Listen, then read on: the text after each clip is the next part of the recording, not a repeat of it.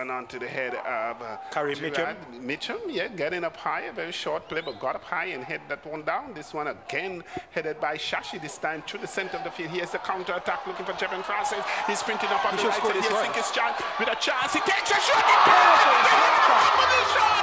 Oh, Jevon Francis has scored for St.Kitts Nevis. Oh, what a strike.